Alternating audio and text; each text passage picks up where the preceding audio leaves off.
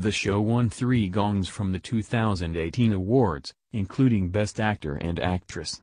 Outlander is celebrating another successful year as the telly show is awarded more top gongs. The stars thanked the Radio Times after they scooped up 3 gongs in their 2018 Readers Awards. Sam Heughan said, "Woohoo! Thank you Artie." It comes as he won Best Actor in the RadioTimes Reader Awards 2018 for his role as Jamie Fraser in the show. Katrina Balfe also scooped up Best Actress while the hit show won Best Sci-Fi and Fantasy Show. And it isn't the first awards the show has been nominated for this year.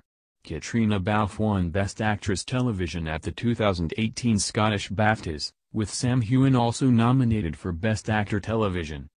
The show also scooped up a Saturn Award for Best Fantasy Television Series this year as well as being nominated at the Golden Globes. The awards come as fans gushed over latest episode The Birds and the Bees after celebrating over 50 episodes of the series. The moment most fans have been waiting for finally came in this week's episode, as followers told how it was the best one yet. One fan said, "OMG, I watched this episode twice.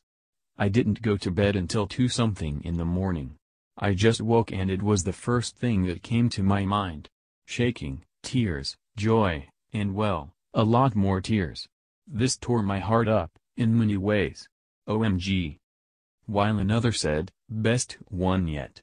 Acting, true to book, scenery." And one social media user added, "It's a good one. Truly." We previously told how Sam Heughan delighted fans with behind-the-scenes sneak peeks of the 4th series. And Outlander writer Diana Gabaldon aimed a joking dig at Sam Heughan over his singing.